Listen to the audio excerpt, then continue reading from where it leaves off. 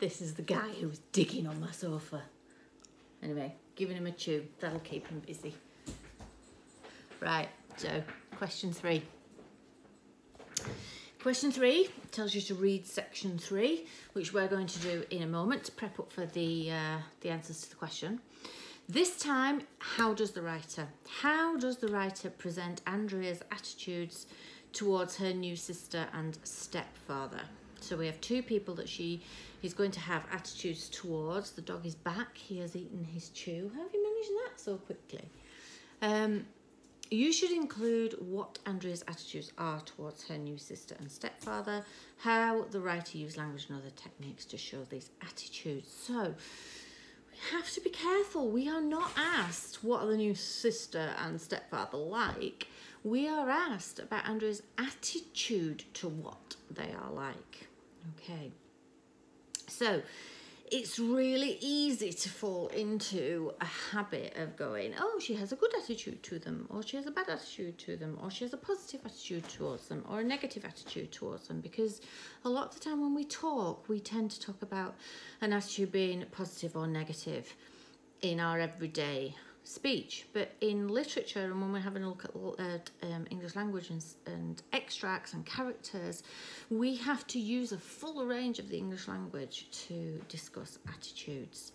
So we know that we are going to make sure that we pay attention to how was it done in section 3, and I'm interested in the narrator's responses to her sister and her new stepfather.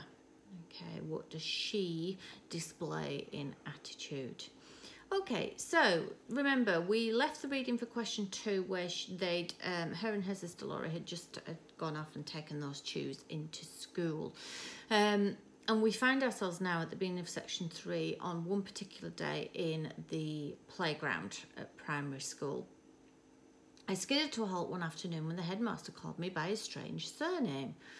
Andrea Clark Hawkins. Now, given that her father has given her that surname, Hawkins, and she feels it is strange, we can see some sort of attitude there that she does not welcome having a new surname.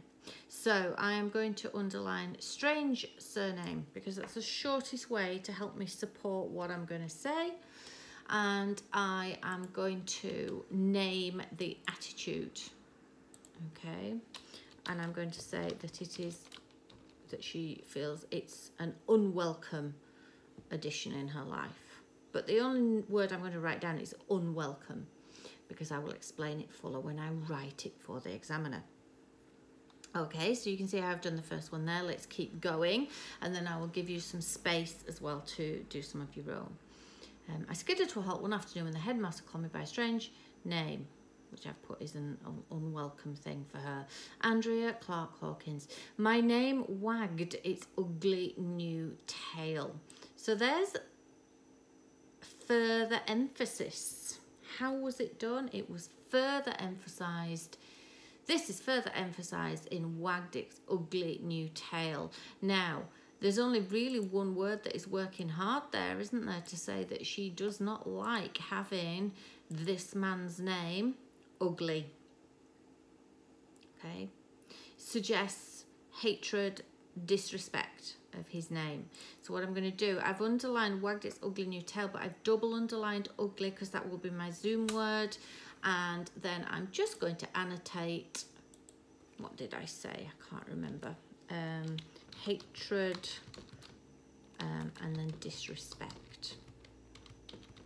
Okay, she has an attitude of hatred. She has an attitude of disrespect towards her new name. She feels that her new surname is unwelcome, which is from the first one. Okay, you can see there how I've managed to have a look at the language, and that language is telling me her attitude. She's revealing it to me. So we'll do one more together, then I'm going to again just time you through the video, talk you through the timings. You can see where you lie on how much time you need to do these parts of the process. Then I'll take you through, and then you'll have your writing time. So my name wagged its ugly new tail, stirring whispers behind my back until the home bell rang. Whispers behind my back. So these are her classmates are talking about her having this new name, and because the new name has been given to her by her new father, I'm going to suggest something about that. So what is her attitude? Well, they're whispering behind her back, so maybe she feels that she is resentful. Her attitude is a resentful attitude, that having a new father, and one of the things the new father brought, of course, is the new name. So I've put resentful. Okay, now notice that I am having to really dig a little harder here, because the information is not explicit. She's not going to provide you with my attitude to my new stepfather was one of hatred. My attitude to my new stepfather was one of disgust. My attitude towards my new stepfather was one of disdain. It's not going to be, can you spot those words? It's going to be, can I look at what she's describing of her life, and from that, the word is extrapolate, so pull from that, pull out of that little process of, well, if she's telling me that, she must have been feeling this. That's why question 3 gets a little more challenging. Okay. So I've underlined 3 things for you so far. We are looking in a 10-mark question for about 10 pieces of evidence. So if you can find another 7, that's excellent. If you can find another 6 or 5, you'll be going great too. I'm going to do the timings for you. So I've been on this video 7 minutes. Let's say that those first 3 took me a minute to do. We're going to give you 4 minutes initially to finish the rest of the underlining. I will let you know when that is up. If you need a little more time after that, not a problem. It just eats into your writing time a little bit. But let's go with 4 minutes to start with. Okay, off you go.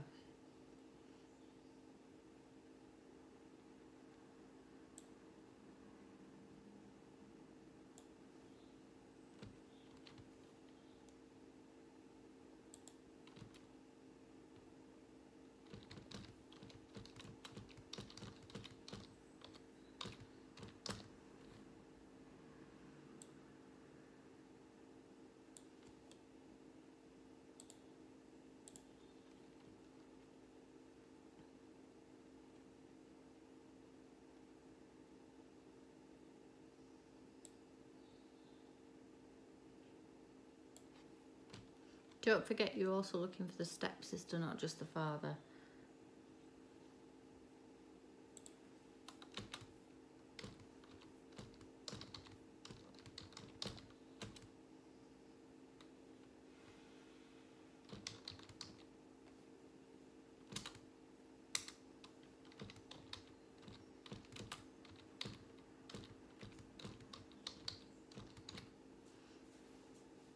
You've had a minute and a little bit so far.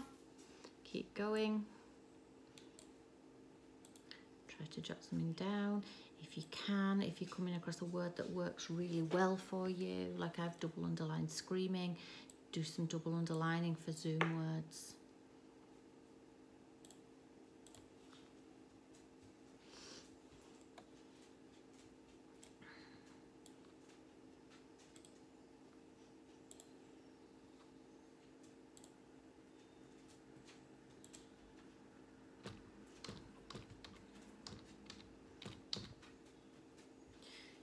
You've had 2 minutes of reading.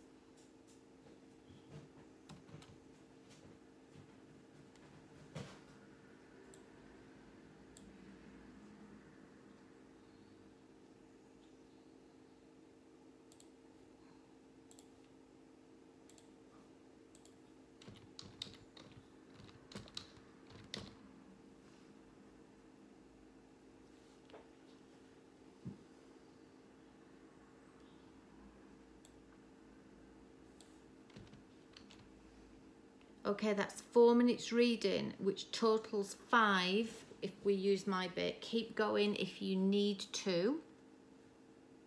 If not, you can scooch me along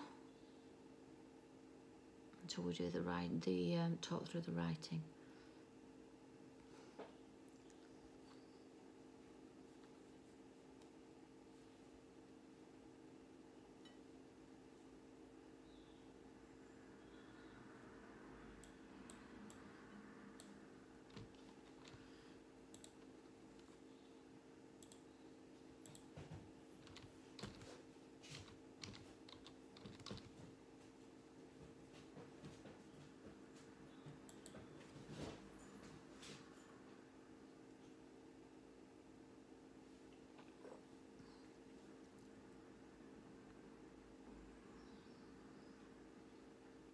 Okay, so you would need to stop definitely after what would have been 6 minutes of reading prep. You would have had to stop because that only leaves you 4 minutes to write your answers up, which is quite a tall order if you're doing 5. Sorry, no, I'm getting my timings wrong. You've had 6 minutes, which would give you 9 minutes to do the writing. Okay, you could spend another minute just finding a little bit more to get yourself to 10 pieces of evidence, but I think we're ready to go on this now. Okay, so let me just clarify those timings because that was a little bit muddled. This is a 10-mark question.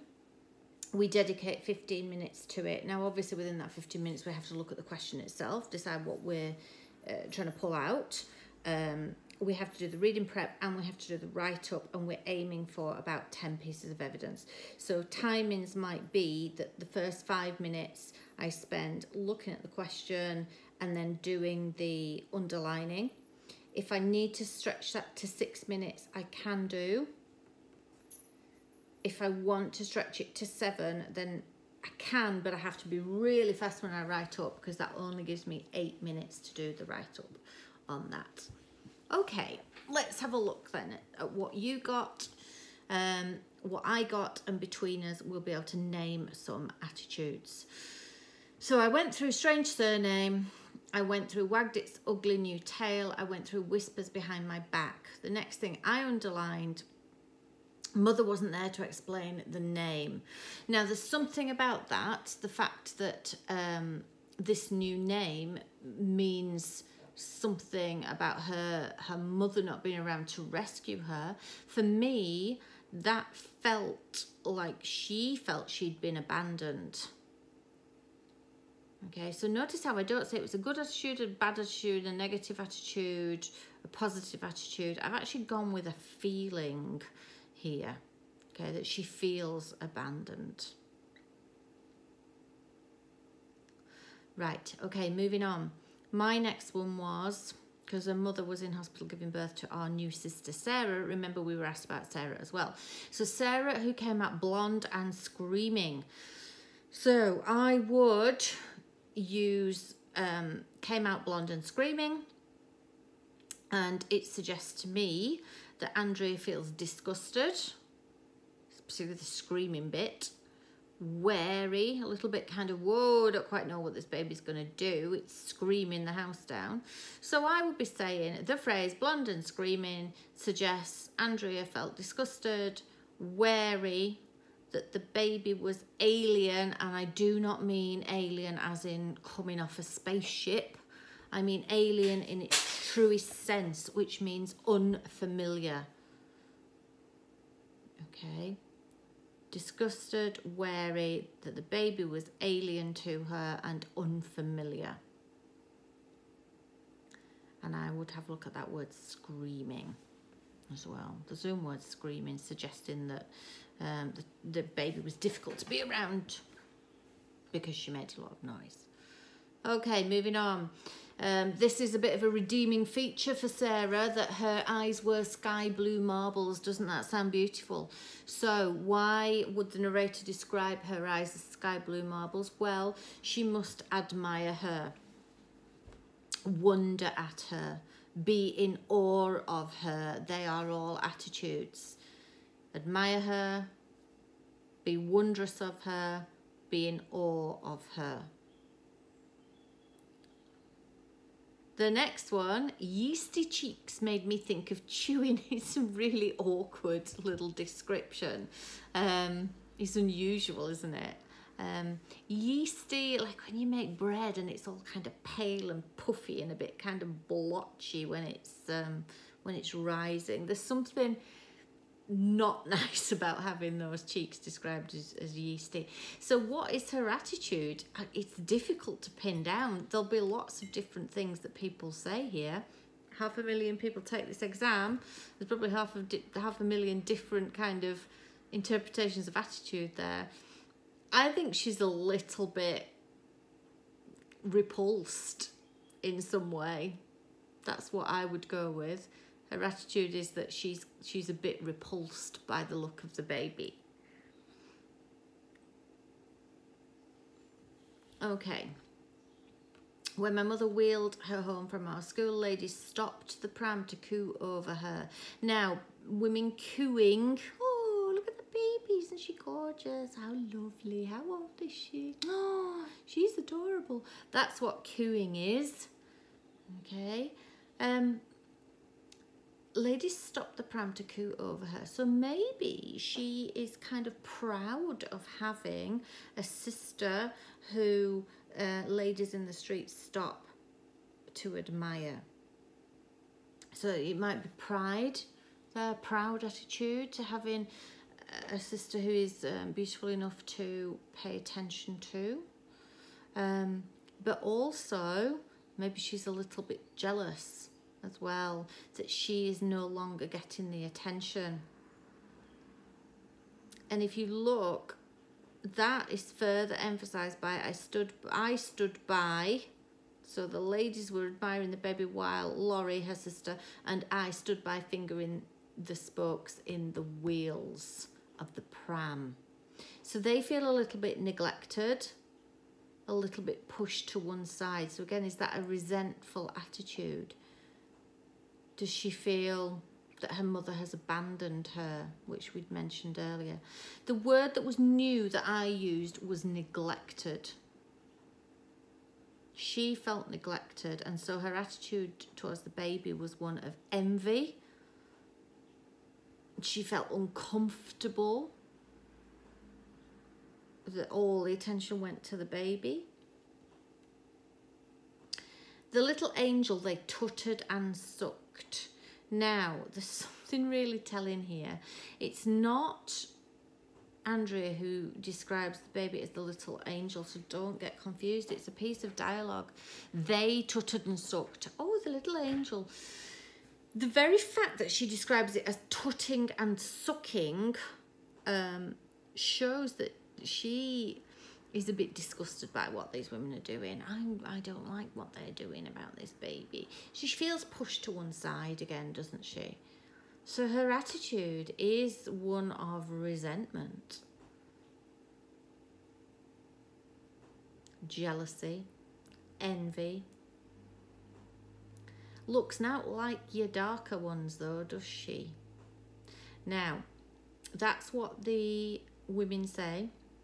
And what they're saying is this baby doesn't look like your older children who have dark hair and maybe dark eyes. So this blonde, blue-eyed baby who everybody coos over and calls an angel and makes a fuss of, makes Andrea feel usurped. Now, usurped is a great word because you can use it in Macbeth as well. If you usurp, it means that you topple the person in power. So whereas Andrea and Laurie were kind of the darlings in the family, now they feel like they have been usurped. The darling now, the little angel now, is baby Sarah. Okay, plenty to go at. You can write that up. Make sure you get your timings right. Use your sentence stem. Don't use it in its fullest all of the time. You will not have time to do that. Okay. Make sure you pay attention to some of the language. So we have some Zoom words. So we've had strange is an adjective for strange surname. With the adjective strange in strange surname suggests that she feels her father and the way he gives her his new name is unwelcome. The word ugly to describe her new name shows hatred and disrespect in her attitude. Okay, so you don't have to spend ages and ages. Some of them can be really snappy and quick, and they're going to have to be, because the maximum time you have to write it up is 10, 11 minutes tops, 10 minutes good going, 9 minutes probably, and 8 minutes if you're really kind of trying to put a lot of pressure on yourself. Okay, right, give it a go and stop when the timing's up so that your teachers can see how much you're getting through in the time you are allowed. All right, I'll see you for question 4 real soon, guys. Good luck.